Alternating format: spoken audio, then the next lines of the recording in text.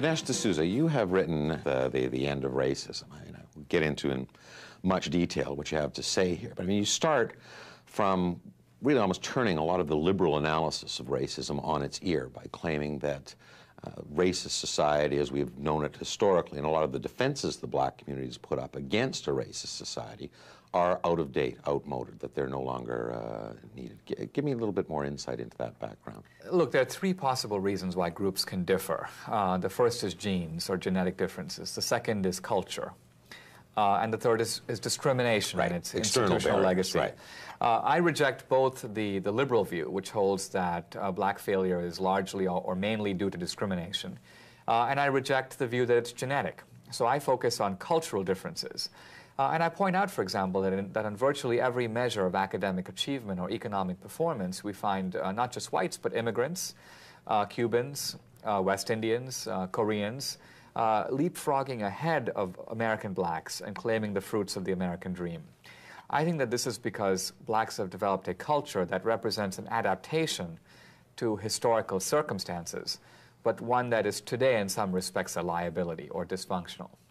Well, it's interesting because not only have you kind of turned a lot of the liberal arguments that the impediments to black society are externally set up by the white community, but you go further and say that this should be kind of an uplifting analysis for the black community, because it says genetically you're not stuck, and that you shouldn't be so fatalistic to believe that the only way your lot in life is going to improve is when white society improves their attitude.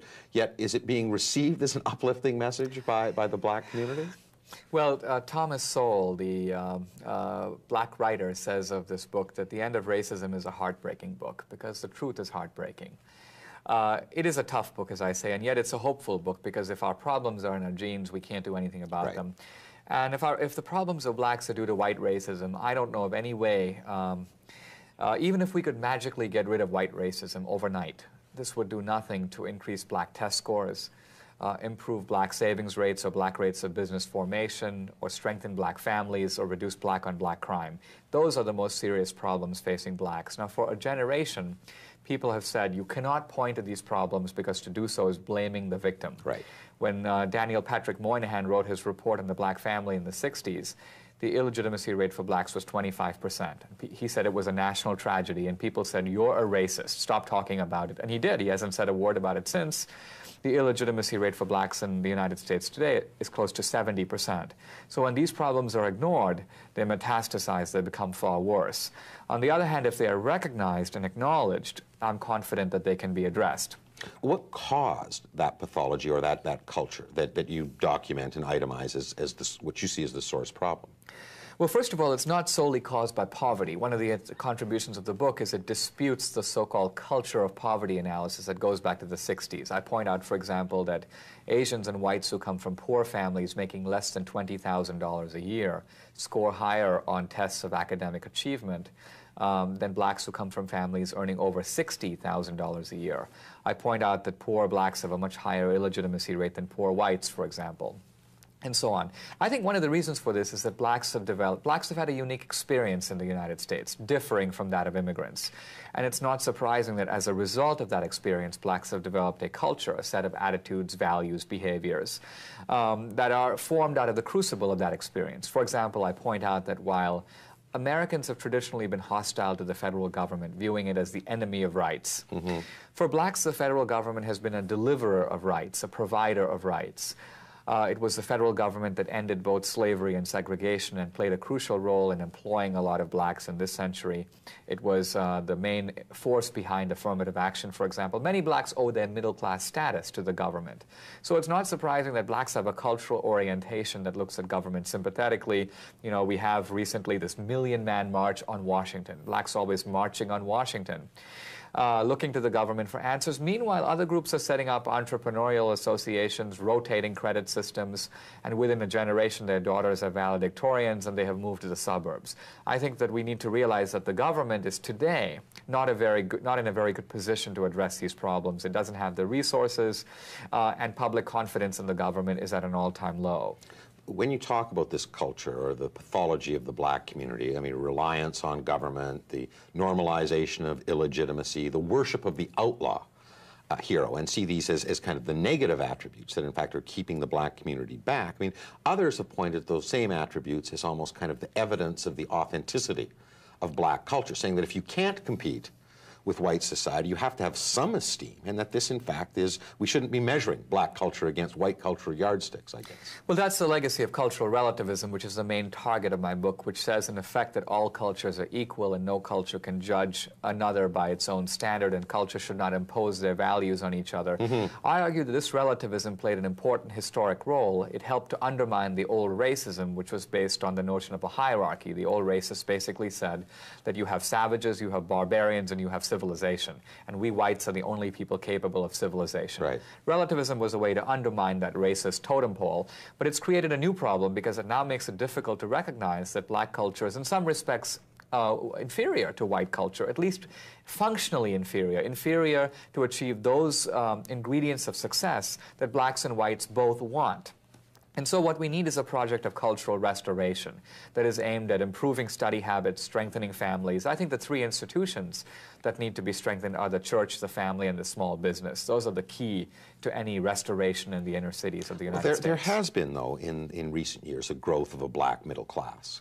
And so there has been advancements that have been made. There's no question there's a disparity between that growth of the middle class and what appears to be a permanent underclass. But why are some of the members of the black community moving forward while others clearly aren't? Well, it's one of the great ironies of desegregation and affirmative action. People forget that segregation subsidized the ghetto in a weird way, because segregation essentially guaranteed that a black lawyer, a black doctor, a black school teacher, a black drug dealer, and a black pimp all lived on the same street. And so with the middle class being forced to live in the inner city, you had a semblance of middle class norms, even amid segregation. What's happened now is because of opportunities and because of racial preferences and so on, middle class blacks, those with skills and resources, have left. So white flight in the 70s has been followed by black flight. And middle-class blacks have taken with them valuable economic and cultural resources. So we have a seesaw effect. The middle class has gone up, and the underclass has gone down. The conditions of the underclass have become worse in the past 25 years. And it is that is now the most serious challenge for public policy and for American culture.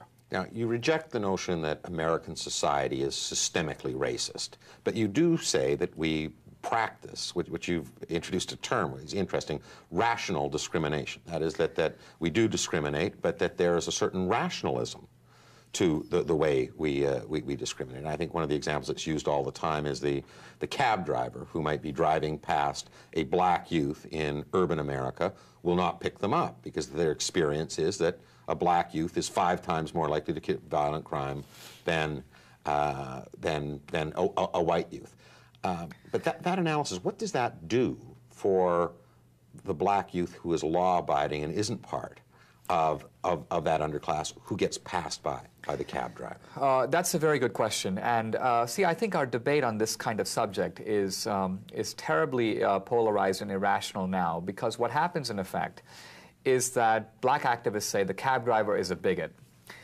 Even if it happens to be a Lebanese cab driver or a West Indian or a Nigerian or a black cab driver, acting no differently than a white cab driver, they say, well, he's just internalized white racism.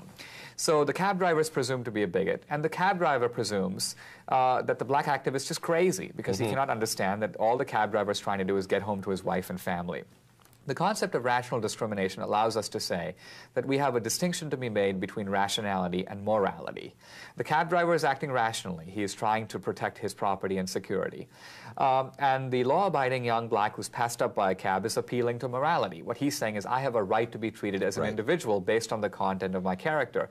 To which the cab driver responds, I would love to do that, but frankly, I'm not in a position to get to know my customers personally.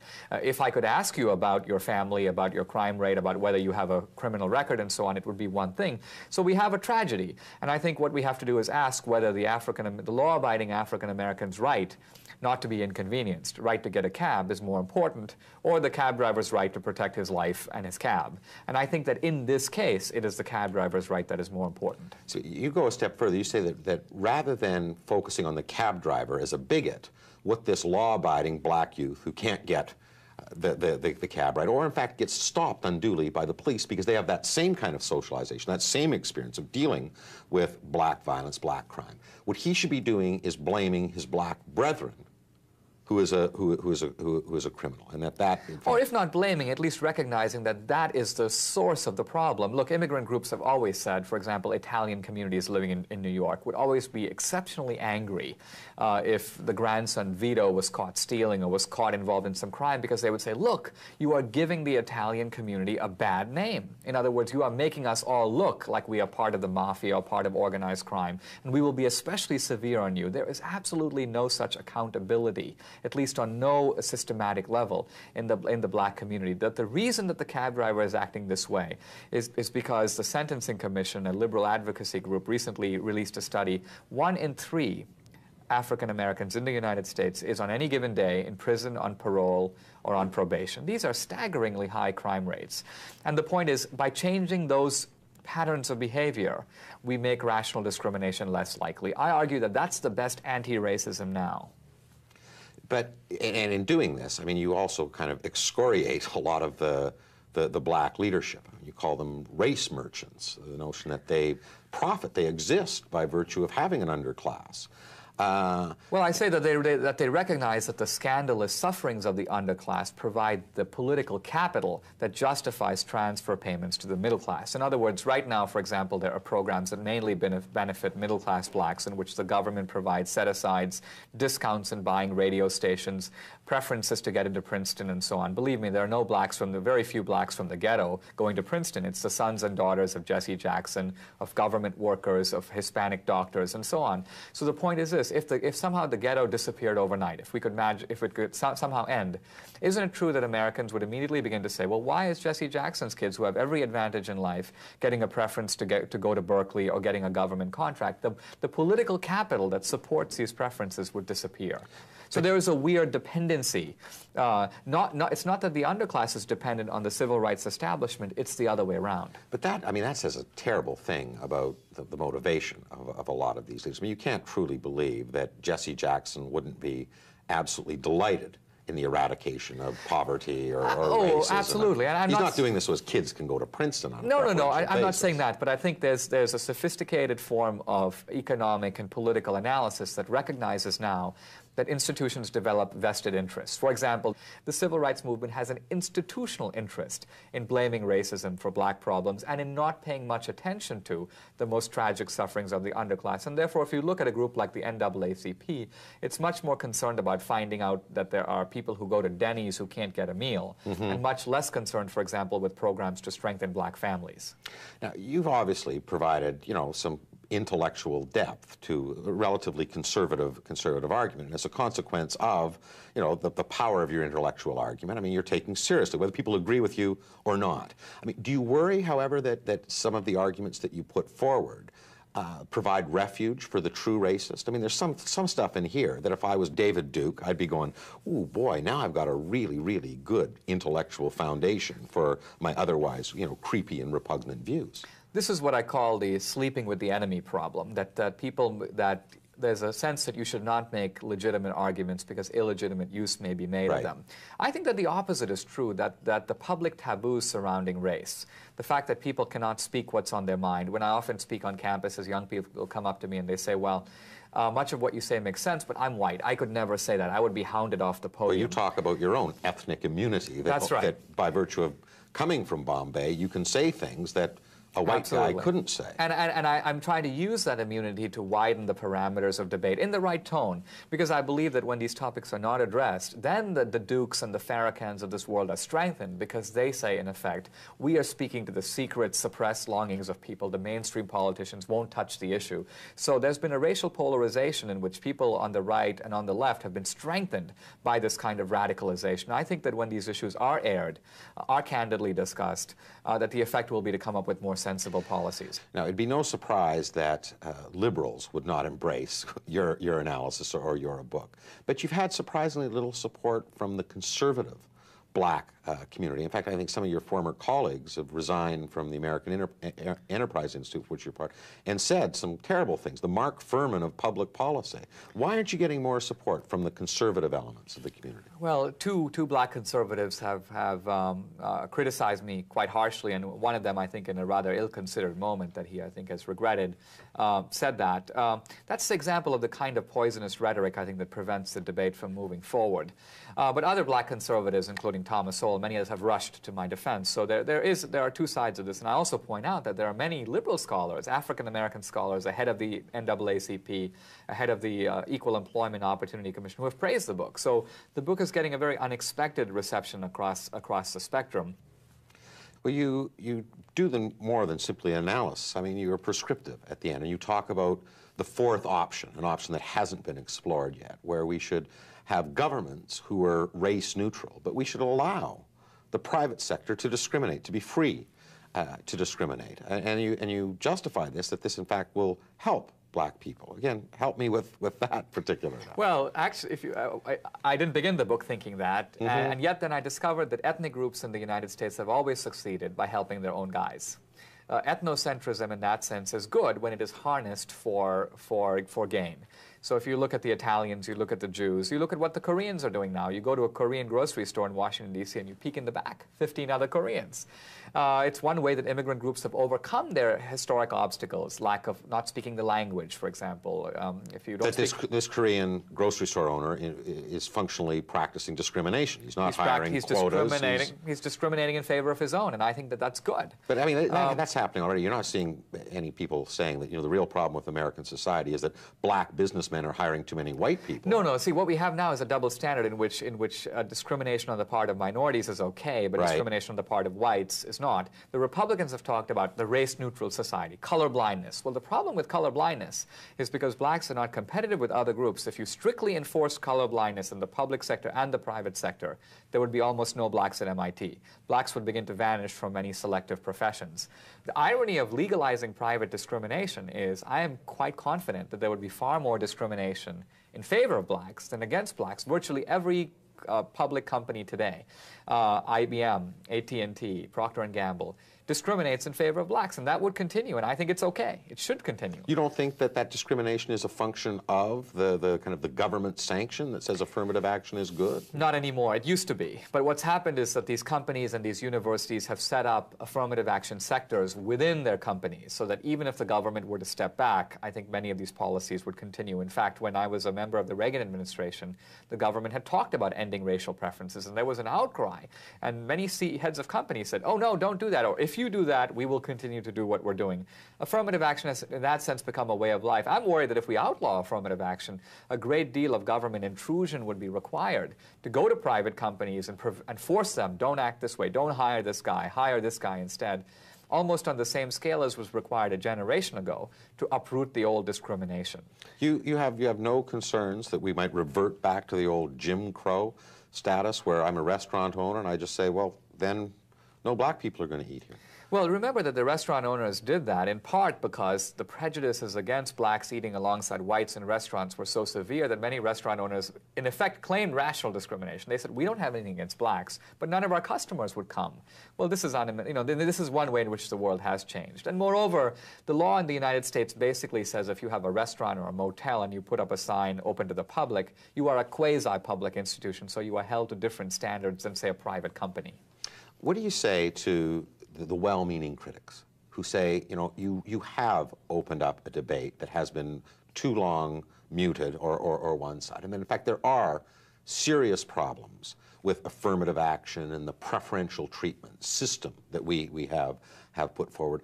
But in doing it the way you've done it, you inflame the argument further. You make black people crazy. You make black people say horrible things about you. You give ammunition to white racists who otherwise would be left to their anti-intellectualism.